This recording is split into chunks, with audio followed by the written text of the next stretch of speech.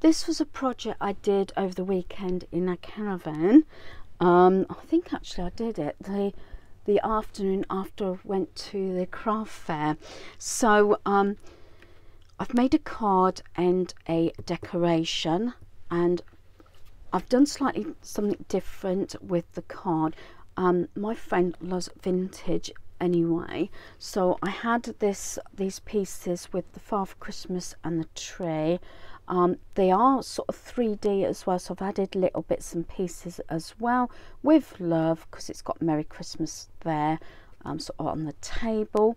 I've added some of that sort of material gingham washi tape on there. I have actually put the piece of paper going from front to back, and then I say the washi tape going completely across, along with this sort of patterned edging on the card.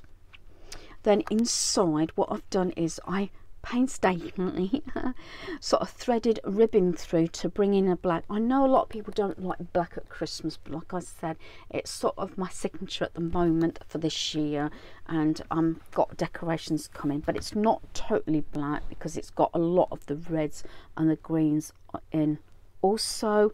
And I had this little strip with the ivy just to bring in that bit as well as the paper. So that is her Christmas card. I say this is for a dear friend of mine, and I'm really pleased with that. And as I said, just bringing in, you know, different things that I wouldn't normally necessarily do. So that's the card. And the decoration, you remember I bought these from the works. They were £3 for 6, but I said that's what they look when you put them together, so yeah, you can. I said if you split them up and put some cardboard on the back, you could make a total of 12 decorations, and that's what I've been doing. So this is the one, it's to go actually with the card. It's a miniature of the design, which is this one down here, but down here, like, I don't think it was in focus there, but I've put it in the bauble. So this is what it's looking. So sorry for the glare of the light. So I've got the miniature decoration inside picture that goes with the card. I've glued it. Some that you will see in another video, I've used a glue gun. Others I've just used the UHU glue. I did burn my fingers a few times with a glue gun, which I took to the caravan with us on this occasion. And then I covered up the edge with some of that tape. And then I've actually decorated the back as well. So on this one, it's got the same sort of backing paper as on the card.